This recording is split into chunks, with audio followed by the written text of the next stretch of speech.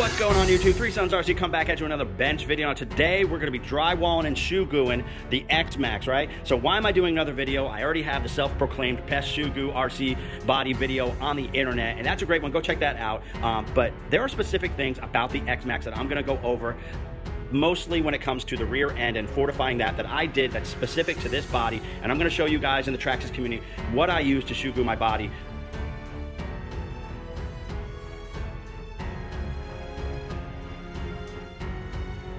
Most of the videos that show you how to drywall, tape, and shoe goo your body, it's like a live stream and it takes a long time and they don't always get as close and show you specific how to actually do it and give you specific techniques. And I'm gonna go over that real quick for you guys. Talk about how to shoe goo and how to drywall tape your RC body. This works on any RC body, but specifically the XMaxx. What do you need? Why you do it, right? So I'm a big fan of shoe gooing your body, and a lot of people out there love the stock look of the trucks. They wanna keep these decals. They wanna keep that nice looking truck out there while they're bashing.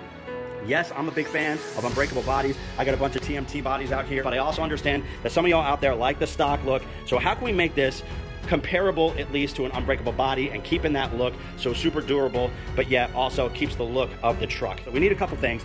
We need some isopropyl alcohol and some paper towels. We need the drywall tape. I use this Fibba tape, and you can get this at Home Depot or a lot of different places. But the Fibba tape, I've heard, sticks a lot better, and yeah, this sticks for me, so I use the Fibba tape. You obviously need, for an XMaxx type body, you need probably about 2 tubes, maybe 3 if you're going really crazy and super durable on there, but you can probably get away with 2 tubes or even 1.5. You also need a glue gun. I say set it on the lowest setting if it has that. You also need a couple glue sticks and need a latex glove. And guys, you wanna make sure to do this not in a confined space. I'm in my garage, but obviously when I do it, I'm gonna open my garage door up and I'm gonna do it super ventilated because, man, this stuff is super aggressively smelling. So make sure, we don't want anybody kind of passing out or getting sick because of this stuff. So make sure you're properly ventilated. Let me show you specifically how I fortified, especially the rear end of this Traxxas XMaxx, and how you guys can fortify your bodies and keep that stock look. So like, comment, subscribe. Appreciate y'all. Three Sons RC. Let's do this, baby. Yay! Okay, so first thing is just strip all this plastic out of the vehicle. You want it completely clean, completely blank slate. Then what you're gonna do is grab the isopropyl alcohol, paper towel, wipe all this truck down, remove all the debris. You don't want any type of sticky stuff from your fingers or any type of extra lint or stuff like that. You want a nice clean surface so everything sticks perfectly. Then what you're gonna do is grab the Fibba tape, lay out a couple pieces on the bench or someplace where you have access to it. Make them about the length of the width of the body. And you wanna just lay out a couple, maybe like 3 or 4 pieces on the bench. And then a couple smaller pieces just to kind of fill in the gaps. Obviously you have your scissors ready, right? And what you're gonna do is start with the first piece of tape. Basically lay out 1 piece of tape, push it down into the crevices as best you can, make it nice and flat, make sure it's sticking as best as you can. And before it rises up, because it'll try to rise up, grab this guy right here on a low setting, push it down into the cracks, kind of nice steady pace. You don't wanna stay in one spot for too long because you'll burn the body and the paint will get all messed up. And just kind of just tap it here and there. Go into the cracks and just kind of scribble all over it, that piece of tape, and in the corners, kind of around the edges of that piece of tape, go. I like to do 1 piece of tape, then glue it, 1 piece of tape, then glue it. Some guys, and I've done this before, where I've laid out like 4 or 5 pieces, right? And then just done the whole section. That works too, however you want to do it, right? Lay out the piece of tape, hit it up, that holds it in place with the glue. Then what you're gonna do is, after you've done a section of the body, is you grab this glue, have your glove on, of course, grab a glob of it, and just start pushing it into the body, into the panels, into the corners, and pay special attention to like the wheel wells and the edging. Make sure you get it right up into the edge, guys. And just basically work from front to back, right? Let it dry. If you want to do another set, do a whole nother layer, maybe after like an hour or 2, let it dry really good. What about the XMaxx body that's different? What did I pay attention to?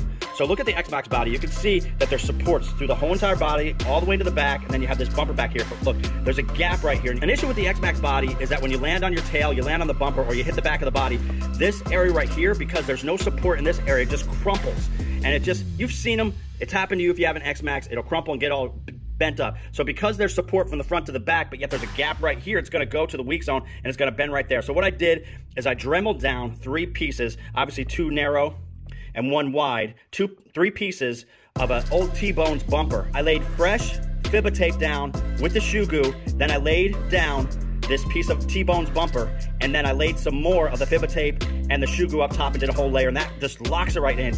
This is just not going anywhere, guys. And if you try to bend this body, it is not gonna bend there. It's almost like an extended sheet in the body. Now in the back here, with the shoe goo and drywall, I did 2, maybe 3 layers in the corners, here, across the back, in the wheel wells up here, and in the front, I did about 2 layers, right? And I laid it in nice and thick. And the rest of the body, I kind of just did 1 nice layer do the whole thing. Now, one thing you want to keep in mind is that you don't want to go too thick right where these body mounts are. In fact, I didn't really do any around this area because you need to get those screws back in. So pay attention to these 4 spots up here. You want to pay attention to these 4 spots right here and right in here. Don't put too much down in that well, or else you won't be able to remount that support brace right there.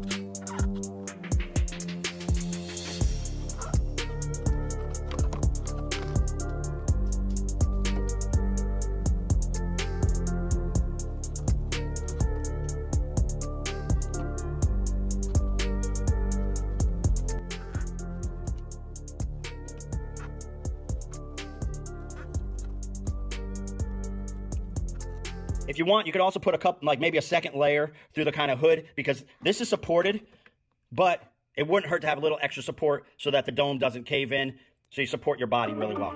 I've just done 2 thick layers through there, and you can kind of glob it in there, but you want to make sure that you have the tape as close to the body first, and then glue gun it down so it stays nice and flat, and then you'll be able to roll that shoe glue right over top, and it'll push right into those cracks and those little crevices. And this technique, guys, really becomes one with the body. There's a lot of other techniques, some spray-on stuff that guys use out there, and to mix results, some of them work really well, some of them don't work as well. This solution, guys, because it's more of a glue, it really becomes one with the Fiba tape. The tape connects and makes strength with the body, and it becomes one. Not as good as an unbreakable body, but about as close as you can get with that stock look, guys. So hey, hope you guys appreciate it. Just a quick video. This is what I've done to my XMaxx body, guys, and I think that this is gonna hold up really well. Obviously, got this guy when I'm gonna go really crazy. But when you're not gonna go stupid crazy, maybe you're going on grass, you're just going for some speed runs, you want the body to look nice, it's a great option for you. Guys, when you're running the glue gun over the body, like I said, don't stay in one spot for too long, because this gets hot enough on the tip that it will melt your paint and actually melt the Lexan of your body. The other thing you don't want to do is you don't want to take like a big glob of this hot glue and put it down in the corner and try to fill it up. Use the shoe glue for that, but don't do it with this guy, because it will literally burn that corner and actually melt your body. So just make sure you're keeping on moving with this, and just kind of almost like a tack welder, just kind of scribble on there. This is just a placeholder until you get there with the shoe glue. Don't try to glue it like crazy with the glue gun. You want to use the shoe glue for that.